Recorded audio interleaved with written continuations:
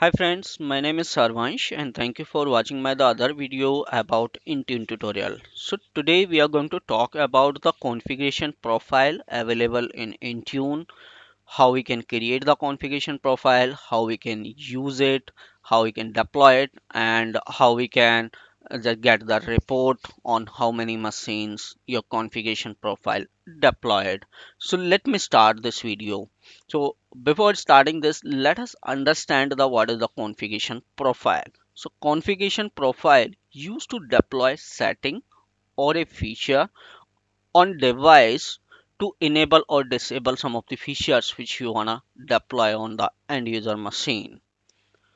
So it can be used the complete a different type of task. So you can complete a different type of task, which is few of the templates are available in your Intune console. You can utilize that the default template like a administrator template, email, endpoint protection, certificate, VPN, and the others. So there are a lot of default template provided by Microsoft in Intune. You can utilize that. If you want to create your own, you can do that. So here we are going to talk about the administrative template. Let's see what is next.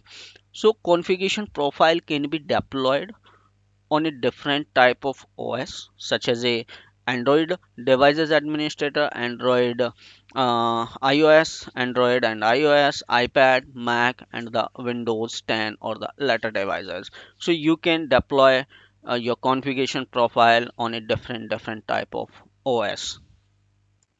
So let us go next. So where is my the configuration profile settings sits? It's under the devices, and under the devices you can see in the configuration profile as it highlighted here. So from here you can go and you can create the profile. So we'll go on through it. Let's understand how many types of configuration profile is there. Administrative template, which we are going to test it in our in this video. We have like a custom delivery optimization that is used under the window, deliver credential that is specifically used for Android, iOS, iPad, and device features that can be deployed on Mac, iOS, iPad, device firmware. It's especially for the window device restrictions. So these are the types of configuration we have available. So it's a huge number like email, endpoint protection, extension, identity protection, kiosk, Microsoft Defender for the Windows. So I create these are the list to just see and the understand what are the limitations we have to create the configuration profile. So these all are what you see in it here, like we can configure the VPN, we can configure the Wi-Fi, trusted certificate, SCP certificate. So these are the configuration profile you can use in your Intune console. So let me go and let me show you the administrator template. So as I told you, in this video we are going to cover a demonstrate for the administrative template. So here we can configure almost 5,000 plus settings for like a control panel, Microsoft Edge, network, OneDrive, printers, Skype. So it's a very wide range of settings we can create and deploy to the end user machine by using the administrative template. So let me go here uh, to my the Intune console now, and let's understand how we can do that. So to create a administrative template, what you can do, you can go with the devices and under the configuration profile. So here is the option to create a your configuration profile. So create a configuration profile. Platform you can select Windows 10 and later. So in this video we are going to test it or tested the configuration profile on our Windows 10. So here is like a default template. As I told you, a lot of default template are available in PPT. I shows you these are the names which is available, which we can utilize to configure our configuration profile. So let us take an example about the administrative template here. And now here what we are going to do, we are going to allow RDP access on end user machine. Allow RDP access, I can mention it here. You can give the description, go to the next, and here is the template. We are under the configuration administrative template, and these are the features available in our um, administrative template. So these are the features you can utilize, like the control panel. If you go to the control panel, you can personalize your the control panel here, and you can the change the languages as well. If you want to configure your language, user accounts, and the similar way you have the other settings like the Microsoft Edge. If you want to configure anything under the Microsoft Edge, you can do that. And so these are like a similar options where if you want to configure the printer, you can go here the printer, and how you can do that, like a printer location you can enable and can mention here. And let me take an example here. So let me go, and as we planned it, to configure to enable the Microsoft sorry, the Windows RDP.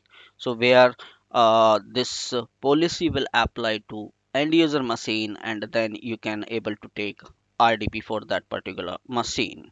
So let us go under the Windows component, and under the Windows component, let's search for the remote desktop over here. So here is the remote desktop services, and here we can go with the remote desktop session host, and here is a like a connection. So as I told, here is a very huge list of 5,000 plus settings you can deploy to on your the end user machine. So it's up to you which settings you are planning to deploy on your machine. So here let us try to configure which is like a allow to the connection by using the remote services. What exactly it will do, it will deploy the settings, and it will enable to take the RDP on your machine. So once you click here, it will give you the setting option. Click on enable. So now this settings is enabled. Automatically remediation configure limitation. If you want to set the limitation, how many users can take a RDP, so you can set up here like 4 or 5 users or 1 users. And if you want to select it like the network detection, RDP transport, so these are the settings available which you can enable on your the end user machine. So after selecting this, let us go with the next. And here is the scope. So I'm not going to select any of the scope because the scope has not created yet in my lab. And let us go with the next. So here is the option to select your group where you want to deploy your the configuration setting. So let me create a group quickly here. So here I create a group. It's a administrative template, and here if you seen it, how many members are here. So here I selected like a devices and that relevant user. So you can select the user and devices both. If you want to deploy on a device, you can select only the device. If you want to select only the user, it up to you. So for the testing purpose, I mix up both the things, is the device and a user. So let me go here and give this group name administrative profile. So I assigned it. Let us go with the next, and my this setting is ready to deploy. So now this setting has deployed to on my end user machine, and once it done it here, what you can do, you can just click here. Immediately it won't be replicate, and immediately it won't be shows you the setting. on your end user machine, it will be taking some time to replicate on the end user machine. So here let us go with the end user machine now. This is my the testing machine, and what I can do here, let me sync up because I'm using the company portal over here. So let me sync up, and once the sync up is done, then the policy will apply it to my the end user machine, and you can see in the settings on the on end user machine. Okay, so sync has done now here. Let us check the event logs. So what are the logs we can check in the event viewer? Open your the event viewer here, and you need to go with the application. Under the application, go with the Microsoft, the Windows, and here you need to go with the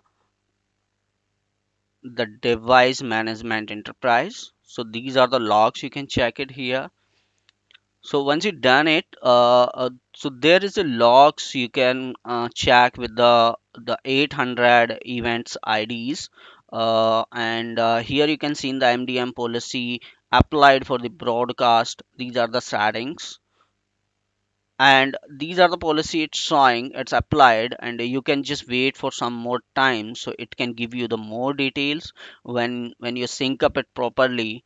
Or you can reboot your device if you are in the testing lab. If you are in the production, so you can leave as it is. It will take some time to update the complete logs and sending the reports to Intune console. So you can check it here, and let us show the let us check the status first in our Intune console. So how it is showing here, let me go under the devices, under the device, the configuration profile. So this is the setting allow the RDPV deployed it. Let us go here and check. So here is no status yet because just now we applied, and it won't be showing you the immediate report. It will take some time to sync up in the backend. So these are the settings. Let's see with the device status. So here it's showing the two devices. Why it is showing the two devices?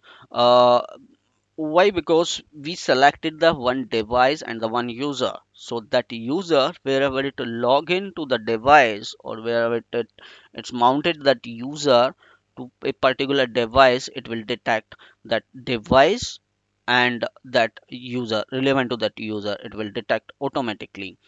So this is the device which we was deployed it. It's showing here like a success. So status is a success. That means is our our compliance policy, this configuration policy is deployed to on particular this device. And here it's showing the pending. So might be this machine is on a offline status. So let us go and check with the users. So nothing is showing here. Let me go here and see the overview whether in the reporting I can see in it here or not. Let me refresh if it can update the data so you can get the compliance report. So it's not showing. I think it will take some time, but if you want to check the immediately, you can go to the devices and you can check over here. So it's showing the success. And what else I can show you here, it will update. Let me show you the other configuration profile which is deployed for the testing, the administrative profile. So this chart will looks like this, where it got success on a one machine, and the one device is no, one device is having a error. So you can see in this colorful chart here, you can get the status for your devices, and this is for the users. The similar way you will get the status for our on this profile which we deployed it just now. So now let us go again back to my the testing machine. This is my the testing machine, and let's see whether this setting has applied or not.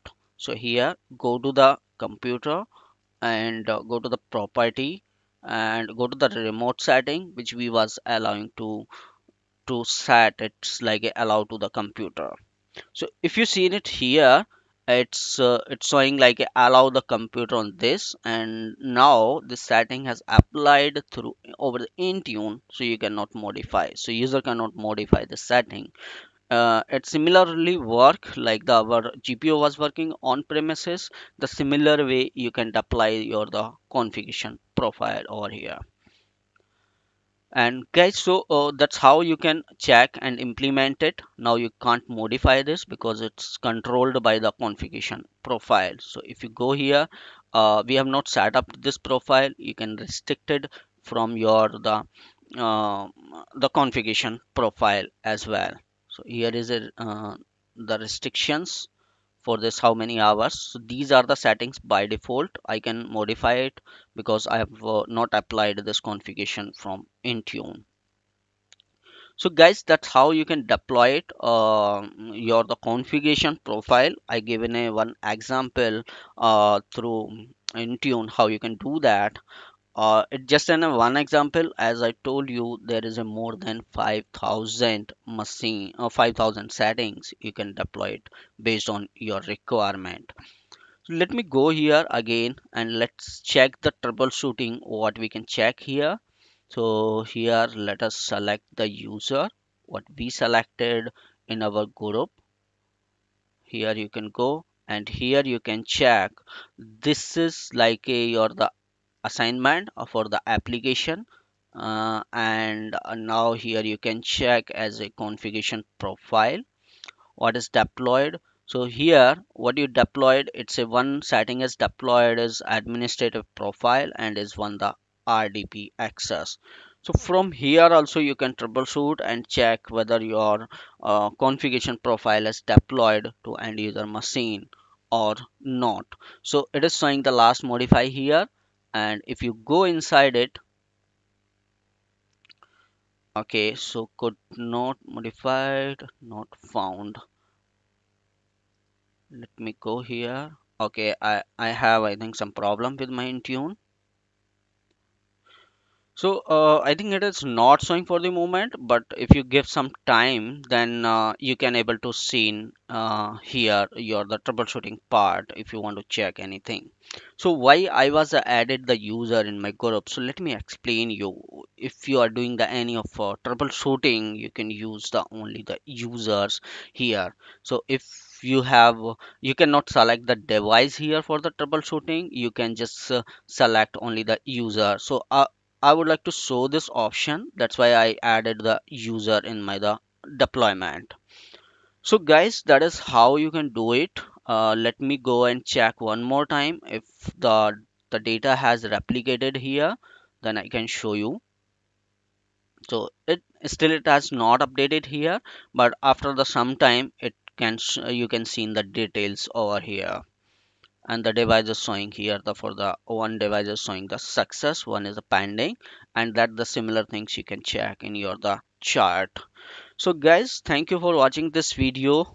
See you soon in my next video about the Intune. There are a lot of things has to cover up in my the YouTube channel. So guys, thank you for watching this video. See you soon in my next video.